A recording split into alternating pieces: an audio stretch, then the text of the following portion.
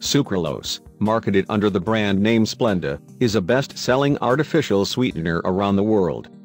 In the European Union, sucralose is also known under the additive code E955.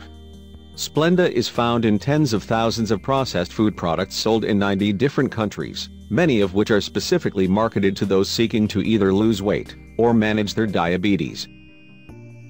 Mounting research, however, shows that not only does it tend to worsen both of those problems, but it's also associated with an array of other troublesome side effects. The website truthaboutsplenda.com lists a variety of consumer complaints from Splenda consumption, many of which mimic other health conditions.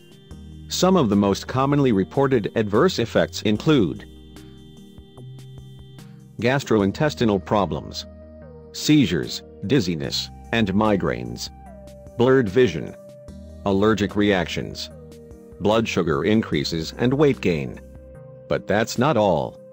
Now, an in-depth scientific review of sucralose published in the Journal of Toxicology and Environmental Health reveals an extensive list of safety concerns, including toxicity, DNA damage, and hatented carcinogenic potential when used in cooking.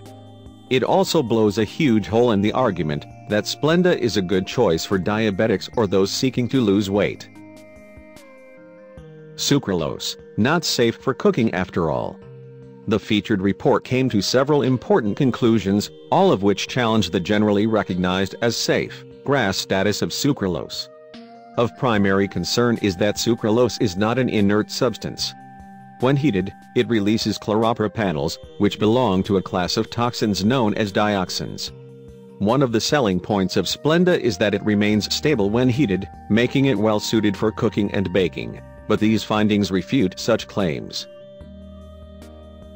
Many other artificial sweeteners, such as aspartame, are not recommended for cooking purposes as they're known to break down in high temperatures.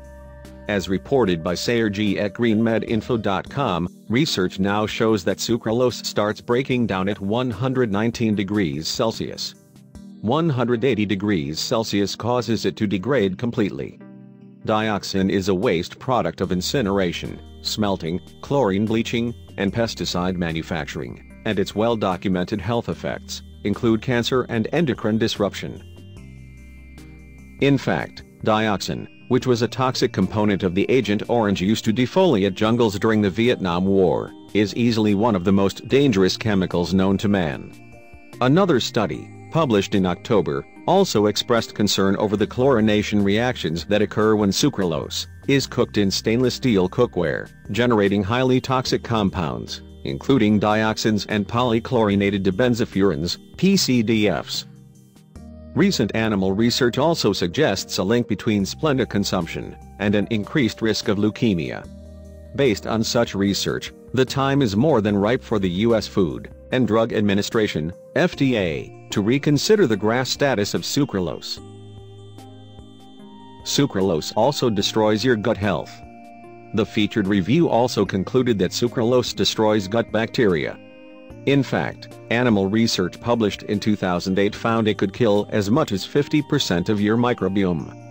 This is very important, as any time you destroy healthy intestinal bacteria, you open yourself up to unfriendly microorganisms that can cause health problems. Your immune system, which is imperative for general health, is dependent on healthy gut flora. So the idea that this artificial sweetener may destroy up to half of all your healthy gut bacteria is disconcerting to say the least. Worse yet, sucralose appears to target beneficial microorganisms to a greater extent than pathogenic and other more detrimental bacteria.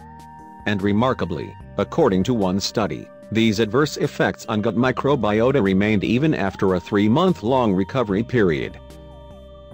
Early studies, upon which its approval was based, claimed that sucralose would simply pass unchanged through the human gastrointestinal tract, but more recent investigations show that it is indeed metabolized in your gut.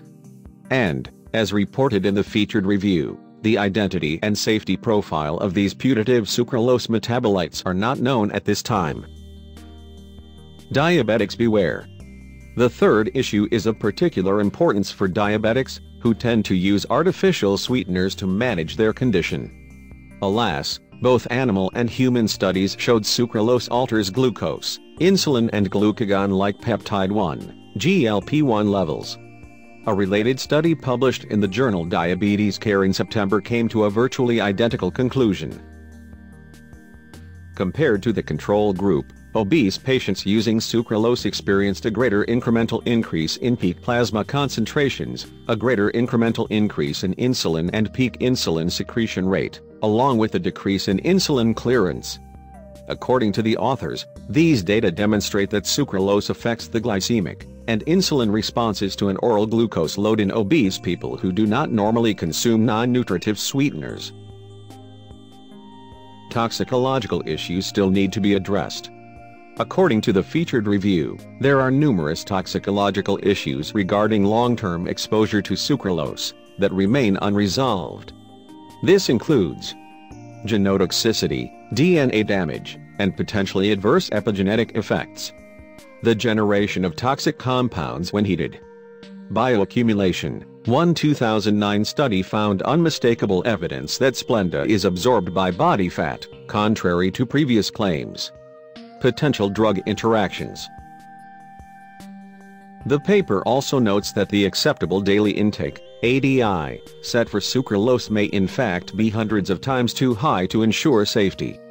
According to more recent research, the no observed effect level, NOEL in rats' gut bacteria is actually 454 times lower than earlier studies showed. If the biological effects of sucralose are similar in both rats and humans, then you could experience health effects, even if you consume sucralose at levels well below the ADI. Also consider this. Sucralose is classified by the FDA as safe for human consumption as a food additive. The FDA stated that their decision was based upon results from 110 animal and human studies of the effects of sucralose. Of the 110 studies, 2 were on human beings, with one being a 4-day trial by the manufacturer, the Examiner reports. I might also add that these 2 studies consisted of a combined total of 36 people, of which only 23 people actually ingested sucralose, and the 4-day trial looked at sucralose in relation to tooth decay, not human tolerance.